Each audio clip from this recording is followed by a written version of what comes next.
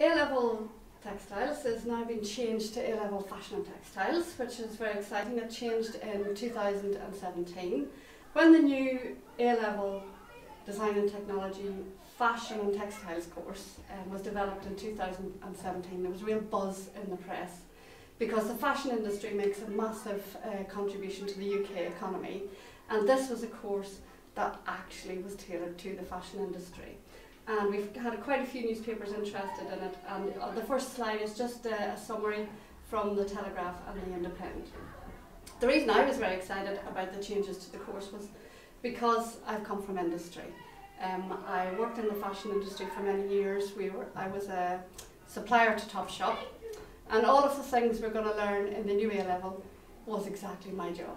A lot of the technical stuff we do with fibres and fabrics, I had to get involved in whenever we were testing fabrics for their suitability for different types of garments.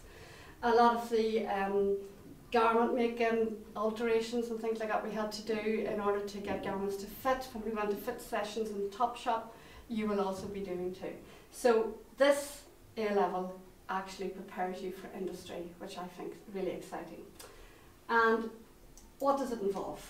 Well, like the GCSE, it's 50% coursework and then 50% exams, but you'll have 2 exams, okay?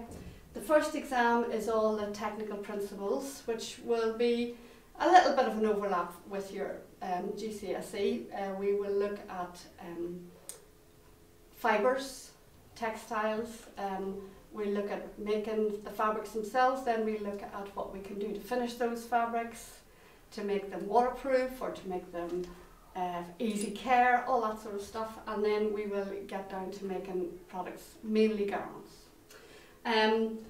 We will then look at industrial garment production, so everything you make with me, you will also learn how that would be done in industry. And then we will look at, as part of that, we will be doing pattern cutting, so I'll be teaching you proper pattern cutting, and one of the first things you're going to do is to produce a skirt right from the get-go, and I'm going to give you a pencil and a tape measure and a ruler and some pattern paper and some instructions obviously, and you will produce your own skirt pattern and then redesign it into a different style of a skirt, and that is your first look at pattern cutting whenever we start the course. Then we'll have a look at embellishment. We'll have a white on white project where all of the surface decoration we do will be white surface decoration on a white piece of fabric, just to teach you all of the different types of embellishment and help you to explore some new ones and teach yourself new ones. Then after that we will have a look at making a shirt, and again that will be a really good pattern cutting experience and also a lot of technical skills in garment construction. Coupled with that, we need to learn about the history of fashion, really from 1900. And we look at all of the designers in each decade, and we're going to look at the history of fashion from several different angles to reflect the different types of questions you'll get in the exam. So we look at the role of women from 1900 and how that has affected fashion, because if you think about after the First World War, whenever all the women were helping in the munitions factories and on the front in field hospitals, they didn't wear their corsets, and whenever they came back in the 1920s back home from the war, the garments were loose flapper girls, a lot more freedom. And so the fashions actually reflect the role of women. The other thing is the influence of war. We'll look at that, and we'll also look at new technologies, particularly the space race and all of the new inventions that happened then that helped us to develop all the new fabrics like nylon, polyamide, all that sort of thing. So and coupled with looking at all those influences over the 20th century that have influenced fashion, we'll also be looking at the influential designers. So we need to know in detail a few designers from each decade to give us a real good rounded idea of the history of the fashion in the 20th century and in the last 20 years as well.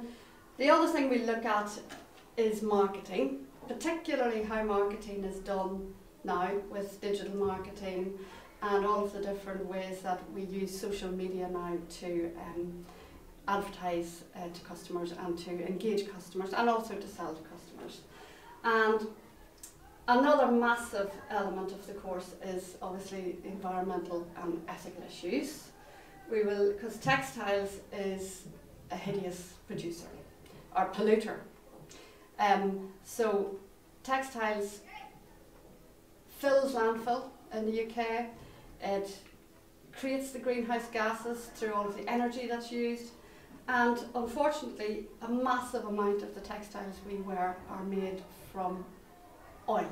So it's a fossil fuel that we are using, and also it takes so long to degrade. And textiles is one of the worst things for producing microplastics, because every time you wash something synthetic in your washing machine, you are releasing microplastics into our water system and into the sea.